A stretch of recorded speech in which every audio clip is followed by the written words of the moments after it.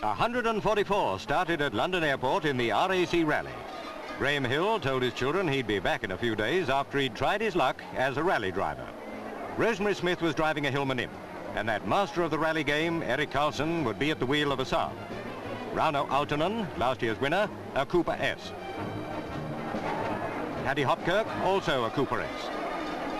Jim Clark, another world champion racing driver, entering the rally field. Pat Moss, like her husband, Eric Carlson, drove a Saab. And now it was Graham Hill getting away.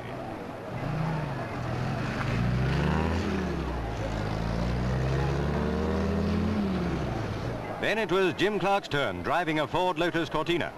Jack Brabham content to be the starter. Before them, 5 days and 2,400 miles of tough motoring. The Forestry Commission lent the use of its roadways for a good part of the way. Splendid views of the country if the competitors had any time to look. As each of the stages was timed, there could be no loitering.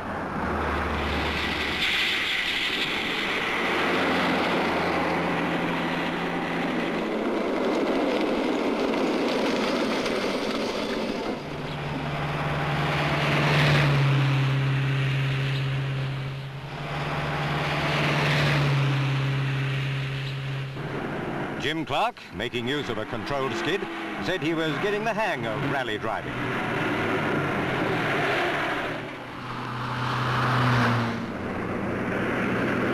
Soderstrom and Palm in the Ford team, driving their Cortina.